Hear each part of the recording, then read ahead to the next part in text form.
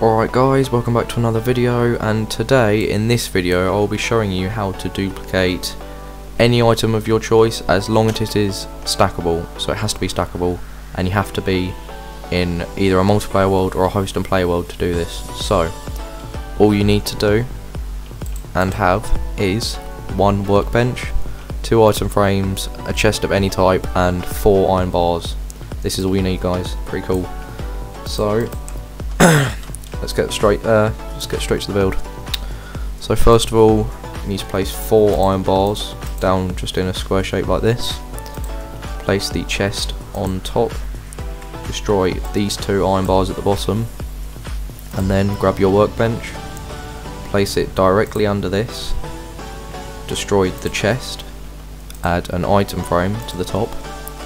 Make sure you destroy the bottom right of this workbench here, otherwise it will probably mess up the whole process. So let's just go ahead and do that, and then place the item frame here.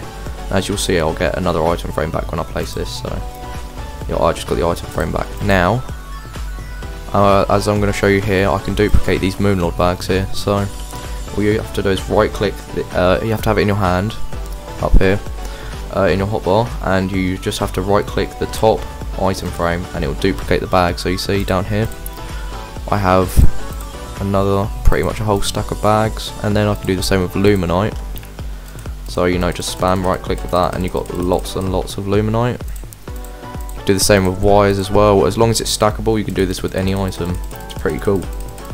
This is this works in Terraria 1.3.6. I'm not sure about if it's going to work in 1.4. I hope it does. But anyway guys, if this video helped you anyway, or if you enjoyed it, please remember to like the video and subscribe. I hope you enjoyed, and I'll see you in the next one.